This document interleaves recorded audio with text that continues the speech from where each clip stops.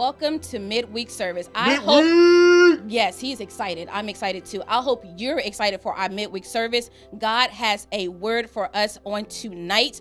Get your notepad, get your Bible, share Facebook, Instagram, YouTube. Get ready for a word tonight. You ready? Oh, yeah. Get ready.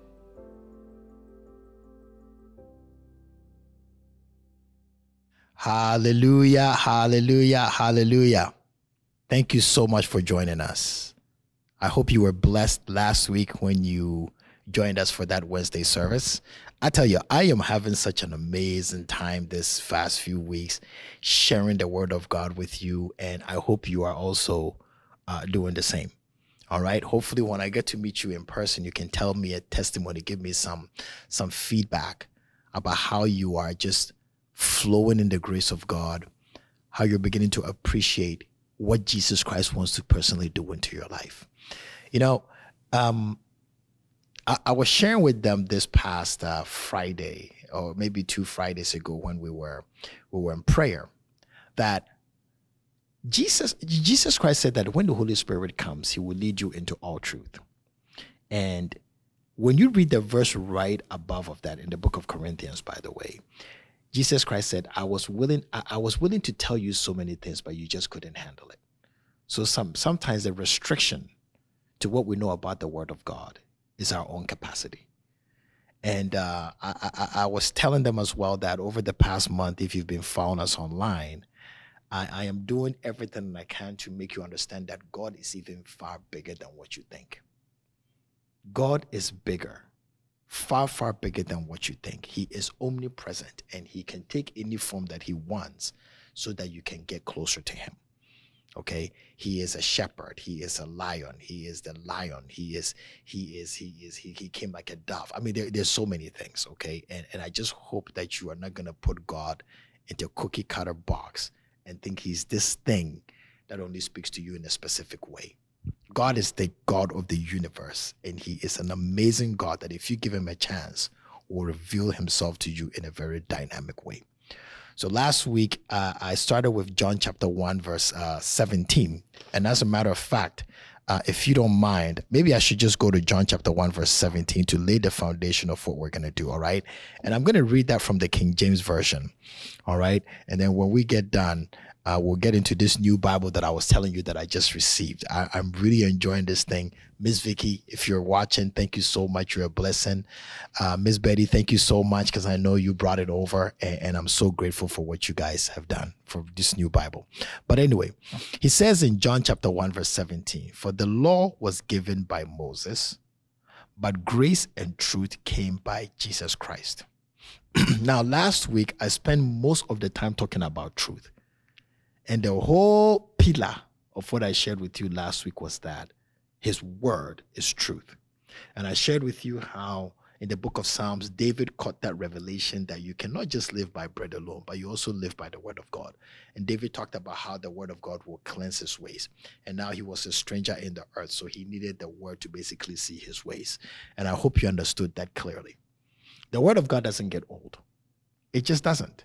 So if you live for the next 50 years, some of the stories and some of the things that you're going to hear will probably be the same stories, but you will get a better emphasis and understanding on what is based on what is going on in your life.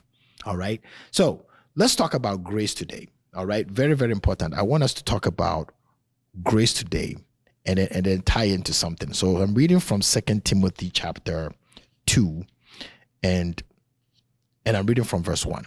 Once again, this is the Mirror Bible. 2 Timothy chapter 2, verse 1. Please hear this. It says, Timothy, my son, grace is the source of your strength.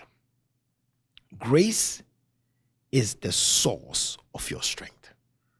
So remember, Jesus Christ revealed what? Truth and grace. Truth and grace. And as much as you're pursuing the truth, may you understand that the grace of God is the source of your strength. It is your help in time of need. We can read Hebrews chapter 4, verse 16 here in a minute. But grace is the source of your strength. It is so much more than a doctrine. Grace is more than a doctrine. There are manifold graces of God. It is the person of Jesus Christ. He embodies what grace will reveal. Listen, let me tell you about some of the graces that are in my personal life. All right? Maybe grace number one. God has blessed me with a great wife. Okay? My wife supports me. She allows me to do ministry. And that is by the grace of God. All right? Another grace that I enjoy is maybe I have a good job. And by the grace of God, you know what? I'm able to provide for my family. That is the grace of God. Another grace of God is, you know what? My business is successful. Unfortunately, there are a lot of people who maybe their businesses go through hard times. But by the grace of God, maybe my business is thriving. Another grace is that maybe I'm not sick. It is the grace of God that maybe I'm not sick and I'm somewhere and I can't even get up to do anything. But by the grace of God, I can walk and I can feed myself.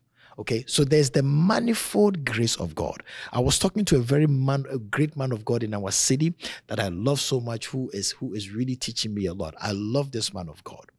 All right, and he said, you know what, Alvin, myself, I am not the most educated, smartest person out there. But he said, by the grace of God, I have 4 children. 3 are doctors. And one is doing some amazing architectural degree in one of the Ivy Leagues in the United States. He said, it takes grace that for somebody like me who was not educated and went to school, that guess what? I still have children who are smart and they are education minded. It is the grace of God. So the grace of God manifests itself in so many ways. And I pray that as long as you are solid in the truth, because the foundation is the word of God, if the grace of God abounds in you and you don't have a strong foundation in the word, if you don't take care, you become prideful. But since we are taught well at SRM and you feed on good word, when the grace of God comes, I know you'll be humble to understand that everything that you have is because you want to give God back the glory. Somebody say amen. So he says, it is so much more than doctrine. It is the person of Jesus Christ, and he embodies what grace reveals. Hallelujah. Now, in the Bible, right, I want you to understand something, that bad things to happen to good people as well. I'm not going to kid myself and act like when you're a Christian, right, only good things happen and there's no bad things that will happen in your life. You know those funny things that sometimes you hear. Bad things can happen to good people, right? And it's just a fact of life. So what I want to do is I want to show you something in Ecclesiastes chapter 9 and help you help you with something here. So Ecclesiastes chapter 9 says, in verse, let's go from verse 10 to 12. Whatsoever thy hand findeth to do, do it with thy might. Then it goes on to say, for there is no work, nor device, nor knowledge, nor wisdom in the grave whither thou goest. So he's saying, whatever you're going to do on this earth, do it, because when you get into eternity, you won't get that shot anymore. Now, listen to verse 11. This is very, very, very important. All right. Last year, we talked about the determinants and how life just happens. But I want you to understand something. He says, I returned and saw under the sun. And ladies and gentlemen, you are under the sun. I don't look at the sun under my feet. Every time I want to see the sun, I have to look up. So when he says under the sun, he's talking about those of us who are inhabitants of this earth. You're one of them. All right. You're a stranger on the earth. This is not your permanence, but at least at some point you dwell here on earth. And he says, I returned and saw under the sun that the race is not to the swift. So in this life, it's good to be what? Quick, to have pace, to have speed. Nor the battle, what? To the strong. So in this world, it's very good when you have strength. All right, the mighty, you have to be mighty, powerful. You have to be strong in what you're doing. Then he goes, neither yet bread to the wise. Wisdom. Okay, those who maybe have gone to school and have studied a lot of degrees. All right, nor yet riches to men of understanding, people who get things. Nor yet favor to men of skill. But time and chance happeneth to them all. Now, I want you to understand something. that time and chance happeneth to them all that he's talking about is not necessarily a good thing. Let me break it down again. Under the earth, under the sun, the race is not to the swift, which means it's not all the time that when you're quick, you're necessarily going to win the race, because things just happen and you might miss your window. Unfortunately, there's the Olympic trials going on, and we're about to start the Tokyo Games. And there's this American lady who won the 100 meters and is about to go into the Olympics to represent the United States. And unfortunately, it's all over the news. You've heard it, where unfortunately, I think there's been some drug situation, marijuana situation, and she won. She's the fastest person in this world. Everything is set. But unfortunately, a circumstance is going on right now which might jeopardize her chance to go actually run the race that she's been training for all her life to win this gold medal. What happened? It's unfortunate. And I hope it's resolved, but you understand where I'm going, all right? Or you think about sometimes, we watch these Olympics, it's coming up and you're expecting somebody to win the race. And then on that day, all of a sudden, they get a muscle pull and then they can't run the race anymore. We've seen false starts, people getting disqualified. Okay, it's not always the quick one who sometimes wins the race. Then we talk about the battle to the strong. We're talking about people that are going to win the fight, the battle. On that day, something goes wrong and you know what? It just didn't work out. Everybody expects that this team that is strong is going to win. But then on that day, surprisingly, something happens and they just don't win the fight. All right? Then it goes on to say, nor yet bread to the wise. So think about it this way. You know somebody who is educated and they have all the degrees that you can imagine. But for some reason, it feels like maybe they can't get a breakthrough. So there's a lot of wisdom, but it just seems like nothing is breaking. All right? So all of a sudden, neither yet bread to the wise, nor yet riches to men of what understanding. You think about sometimes, some of these sports guys or somebody you might know, they weren't necessarily educated, but their skills has brought them to the point where they have fame and they have all this money. And somebody who spends so much time burning the midnight light oil studying doesn't necessarily reach that status. It's not evil, but you're like, man, is this really fair? Chances, just chances. Maybe you graduate from college and when you came out, there was a huge recession. So you were just not able to get employment, things like that. All right. Nor yet riches to men of understanding, nor yet favor to men of skill. Favor to men of skill. It happens all the time. It's amazing that sometimes when you're watching TV, it's almost like the prophetic message of the gospel is being fulfilled with your own eyes, but you don't necessarily recognize it. One of the hardest things to do is to recognize that which is said in the Bible playing out in your face. This is that which was spoken of. All right? This stuff that I'm talking about happens in life all the time. You see where it says, nor yet favor to men of skill? Let me tell you something. I watch this show sometimes where they have these musical people who all can sing. Oh, they are gifted. They can sing better than me. And you know that for them to get on this show, they really have the skill to sing. But then you know what? They're all, the person is singing their heart out. You can tell that this person is really singing their heart out. And for some reason, which I can't fathom because I'm not in the musical world, these guys will not hit their buttons to let the chair turn around so they say, hey, you can be on my team or whatever.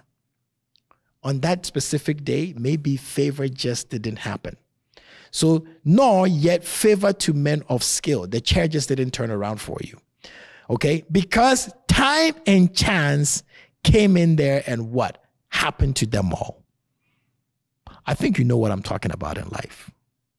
Now, let's go to verse 12.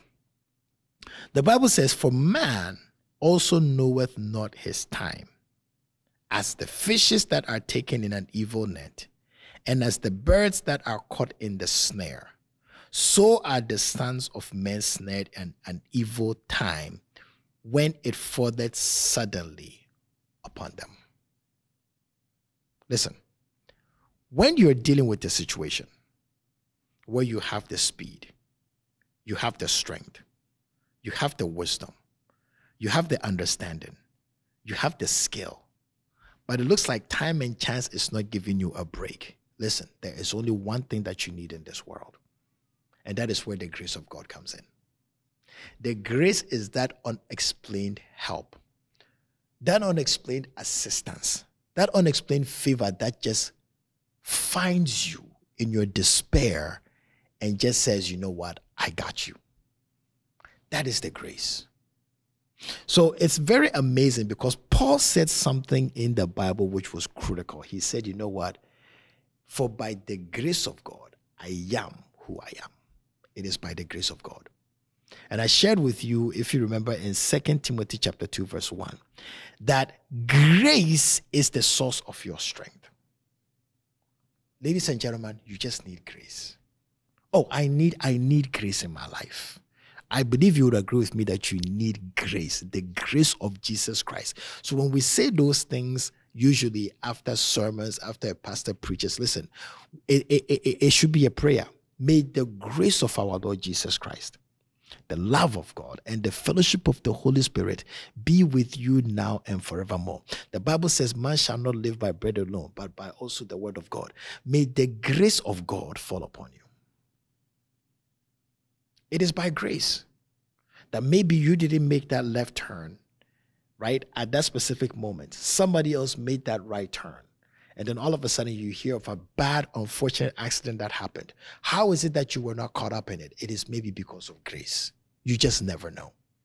This is not in any way, shape, or form to say that others don't have the grace, but all I'm saying is this, okay?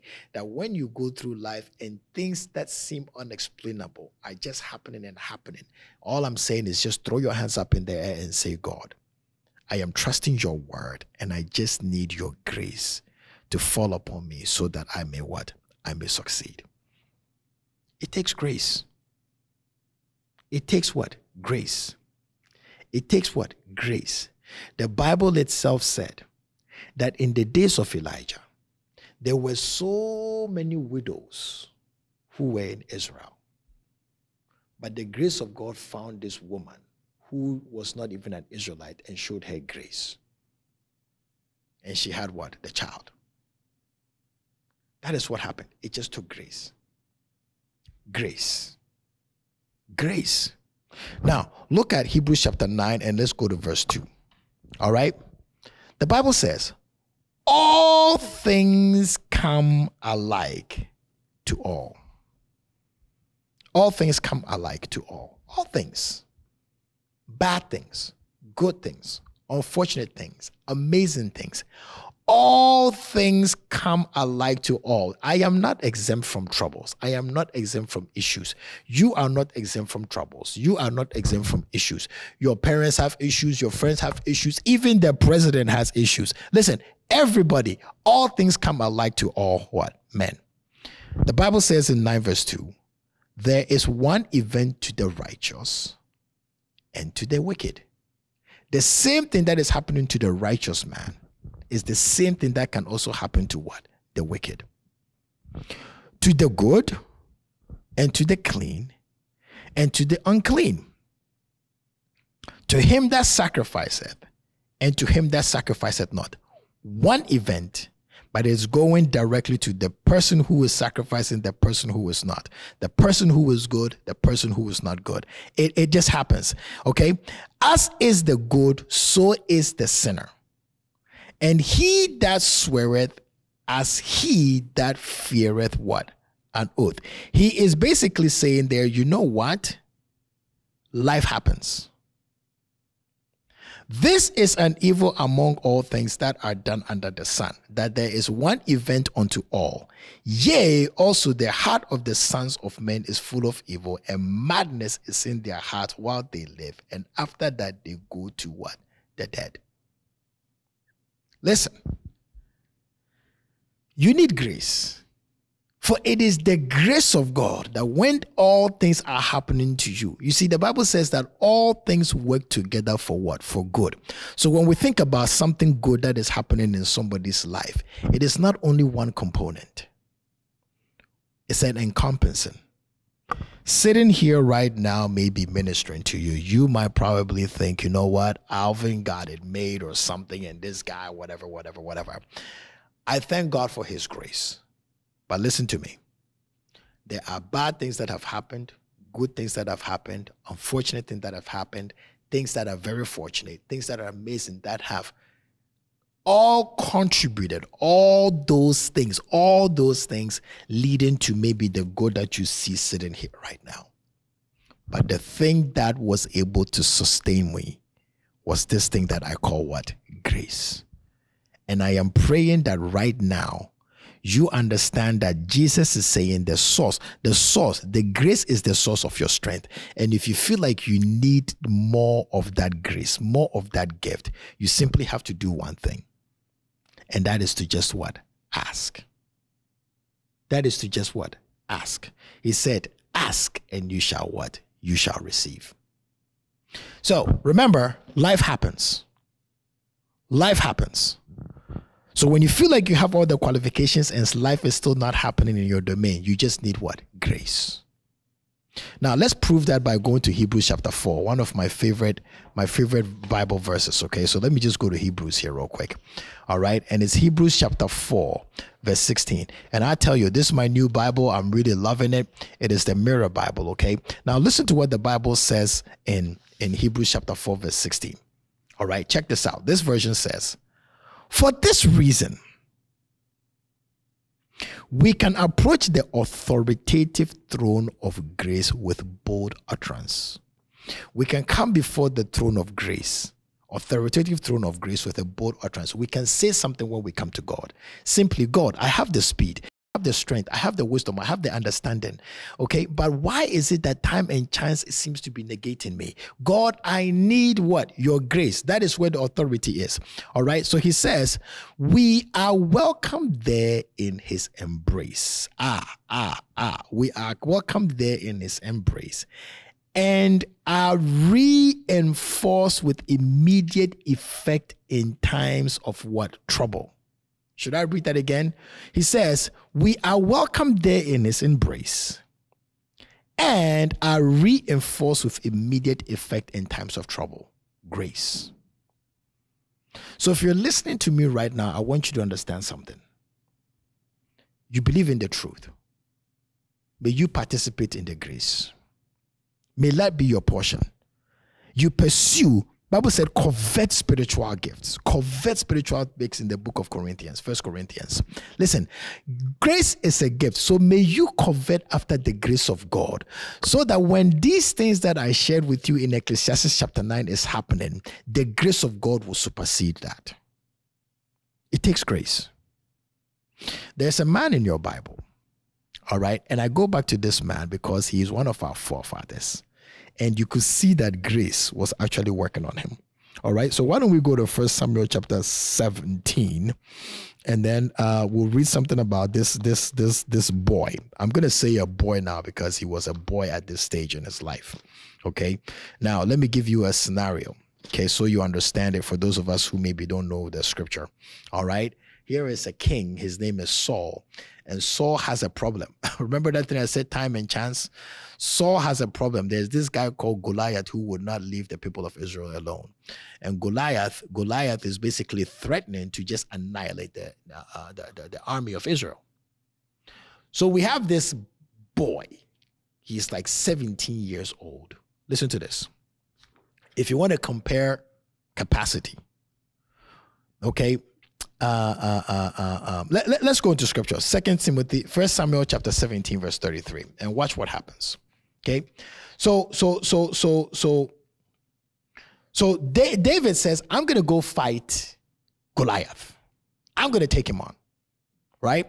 And the Bible says in 1 Samuel chapter 17, verse 33, and Saul said to David, thou art not able to fight, to go against this Philistine, to fight with him. For thou art but a youth, and he a man of war from his youth. In that statement alone, I believe what Saul was trying to say, okay, David, I understand your zeal. I understand your desire. But Goliath is older than you. experience. Goliath has been fighting, if you read the Bible, a man of war from his youth, so he is stronger. Goliath has been fighting for a long time, so he probably has more what? Skill. He has experience. He's had enough time as a warrior. He is very skillful and he is strong, and he has ridden through the ranks of the Philistine army. I mean, this guy is just powerful. All that David had was what? Zeal, desire, and pretty much the guy could just throw a rock. Now, let's be honest. You have the benefit of history, but if you were standing on the battlefield that day and you were a betting man and you had to bet the odds of who will win that battle on that day between David and Goliath, who would you choose? Just be honest. Who would you choose? But you know what? The source of David's strength was what? Grace. And on that day, David found meaningful grace. And because of the grace that was upon his life, guess what? He was able to win the battle. He was able to win the battle. Now, listen. There was Saul. There was a man even there called Jonathan, who was Saul's son. There was Joab. There were all sorts of people who were standing on the battlefield that day. And when they looked at the circumstance, they just didn't feel like they could do anything. But here comes this 17-year-old boy, and because of grace, he felt like he could do something about what? About that situation. So listen, maybe you're going through life right now and you feel like, you know what, I am just down. You're going through life and you're just thinking to myself, you know what, I don't have any advantage. All the odds are against me. Maybe you've lost a loved one and there's so much, okay, that is against you. But if you can tap into the grace of God, which is your strength, it can begin to turn the tide. I didn't say life what? Didn't happen. If you know the story of David well, you know very well that this guy, life happened. I mean, the odds were not right. But because he trusted in truth and had grace, you know what? Things began to turn around. Grace. All I'm saying is what? Is you need what? You need grace. So I pray that in the name of Jesus, as you're hearing me, okay, you will passionately, as you are fasting and you are in your own private time in prayer, seek this thing. You need it. I never said it is the grace of Pastor Alvin. I never said it is the grace of your best friend. You may be able to participate in my grace. It's biblical. But who is going to be the best person that you should get grace from? It is from God. And all these fathers of the faith, as much as they believed in God, they had grace. Whenever Abraham felt himself in a bind, the grace of God will carry him through. When Joseph will find himself in a bind, the grace of God will carry him through. Grace is essential on your work and on your walk under the sun. You need the grace of God. So as you're listening to me, please don't let that be something that you just reject. You need it. Remember, all things work for good. Good is not one component. It encompasses a lot of things. And may grace be your portion. Hallelujah. May grace be your portion. So let's read it again in Hebrews chapter 4, verse 16. For this reason, we can approach the authoritative throne of grace with bold utterance. We are welcomed there in his embrace and are reinforced with immediate effect in times of trouble. I dare you. You're doing your best. And you look at chance and time not happening in your favor. Depend on the grace of God. It will work out for you. If God can do what he's done with my life, I believe that God can do anything with anybody's life. You just need to be sincere, and you just need to trust that he's a God-given, he's a promise-keeping God, and he will do what he said that he will do. All right? So listen to me. I've been sharing with you so many things. I really believe that I've done some good preaching over the past few weeks. And I've shared with you that you shouldn't limit God to what? To your view of who he is kind of thing, okay? Let him just be God. Expand your horizon on who God is. All right? Let him have his grace upon your life. Very, very important. You should let his grace just rain upon your life. All right? Be like a strong summer storm shower that is falling upon your territory. And you'll be blessed in an amazing way. All right? So I'm going to sign off here, okay? I believe I've said a lot of things, and you're probably pondering on a lot of the things that I have shared with you. All right? So thank you for joining us. If you want to be a blessing to this ministry, which I know a lot of you want to, you can text the amount that you want to give to 84321, and God will bless you. All right? So we'll see you next time when we talk about the power of God, the word of God, and we learn the manifold riches of the kingdom of God together. Thank you for joining us. I love you. I cherish you. And we'll see you next time. Listen, maybe before I sign off, there's somebody listening to me who has not really given their life to Christ. You know you need to give your life to Christ. What do you have to lose? You have nothing to lose except hell, right? I guess, right? You gain the kingdom. We are strangers on this earth. So I want to pray with you so that you accept Jesus Christ if you haven't. All right? And why don't we just do that? Father, just repeat after me. Father in heaven, I thank you so much for your word. You are a better promise for my life. And I pray right now that your salvation, which you died on the cross for my salvation, I pray that the gift of your salvation will be fully utilized by me. So I commit my spirit, my soul, my body before you. And I say, Lord, I accept you as my personal Savior. Reveal your truth and reveal your grace. Unveil it in my life so that I walk in your ways. In Jesus' name. Somebody say amen. So thank you for joining me. And if you want to give, once again, you can text to 84321 and God will bless you. See you next time. I love you dearly. Bye-bye. Wow, what an amazing word that we have just heard. Listen, thank you for joining us. Please remember what the word has been said. Let it meditate in your spirit, and we will see you next week. Same time, same place. Don't forget to share Facebook, Instagram, YouTube. What she said.